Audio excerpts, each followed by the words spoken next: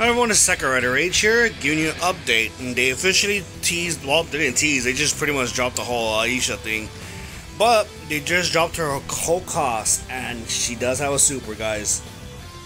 The first Zeo character out of the whole cast to get a super. That is crazy. So she does have 2 strikes, 1 breaker, and 1 counter move. Her primaries are 3 costs, her middle slots are 4 costs. But I'm really curious about the final club. I wonder if the final club is going to be a super. Like, well, how is it going to build up or what? I'm curious. Because this is a while we ever get a Zeo character ever to get a super, since all the other casts are pretty much commons, rares. Or is common rare? Cat's common, right? Tommy is epic, doesn't have a super. Catherine doesn't have a super. Rocky don't have a super. Gold Zeo don't have a super.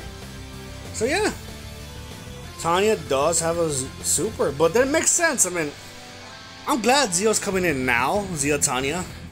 Then way back then they probably would have butchered. Now she kind of seems good, but at the same time, another character with a super. Nway has been dropping a lot of characters with supers. And a lot of characters with supers equals more pain in the ass. Will she be as better as Rocky? Who knows? Is she gonna be as decent like Ollie? Maybe, I don't mind. People were like, oh, Ollie was slow, but Ollie was fun to play with though.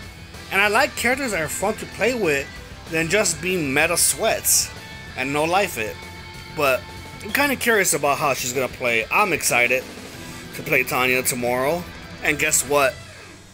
If she does drop in tomorrow on time, that is 2 characters in 1 month for me as a birthday character. So level 6 for sure.